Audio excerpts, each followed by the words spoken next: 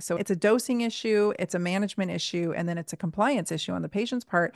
These peptides actually protect muscle and they protect bone, and they play with bone in a way, just kind of the kindergarten version. You've got osteoblasts and osteoclasts. So you've got cells that build bone and you've got cells that break down bone. And as we age, our osteoblasts start to peter out and they kind of go rogue. So they'll start building bone spurs and all kinds of crazy stuff. And then the osteoclasts sort of gain power and they start breaking down your bone. And that's where osteoporosis starts playing, a role. And that's where we start seeing the aging of bones. And GLP-1 impacts positively bone homeostasis. It impacts the homeostasis between these osteoblasts and osteoclasts. And that is so freaking cool. It is so freaking cool. So it suggests they could play a role in both bone tissue destruction and renewal. But what we want is balance in there. We want homeostasis. We don't want one side winning, right? We don't want too much bone growth and we don't want too much bone degradation. And then there's positive impacts on adipose tissue, and that's adipose tissue throughout your whole body. It actually helps white fat beige, if you will. So kind of returning to a browning. Brown fat is the fat we had when we were babies, and it helps you be more insulin sensitive and it helps you really just keep your metabolism in check in a positive way.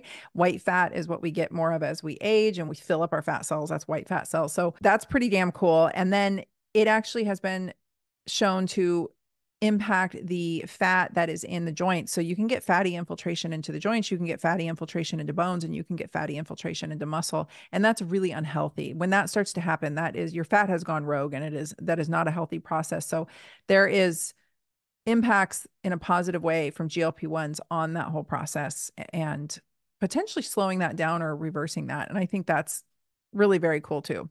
And then the nerves.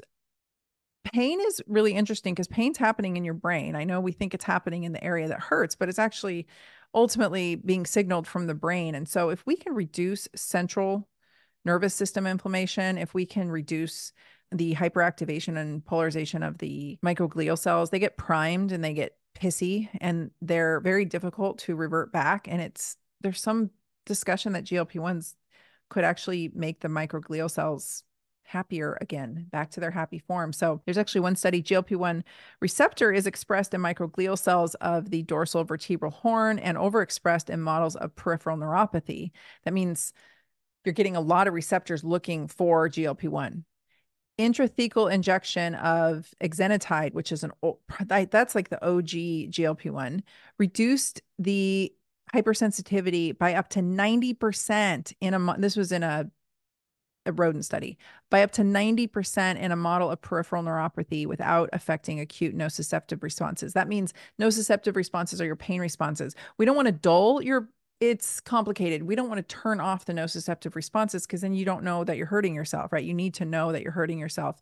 But to be able to turn it down and calm it down and turn off that pathologic hypersensitivity, that's money. And this is just mind blowing. 90%, up to 90%. In addition, exenatide caused the release of beta endorphin from the spinal cord. This anti-allodinic effect induced by GLP-1 could be blocked by the opioid receptor antagonist naloxone. So interesting. It's playing on our opioid receptors. It's having an impact further than what we understand. So that basically all that fancy jargon means pain relief. And that is a good thing. They demonstrated in a rat chronic pain model of spinal nerve ligation. They cut the rat, poor ratties, they cut the rat's spinal nerves and they did an intrathecal injection of exenatide.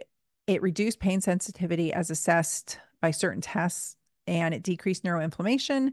It reduced TNF alpha, different interleukins that are pro-inflammatory like interleukin 6, and again, showed analgesic effects, which is so dang cool. So this review was not funded by anybody. There was no pharmaceutical company behind it, and therefore we can trust it a little bit more. We know that GLP-1s can readily pass through the blood-brain barrier, and this probably extends the therapeutic efficacy of GLP-1 receptor activation, which is basically their conclusion, and that there should be more studies done.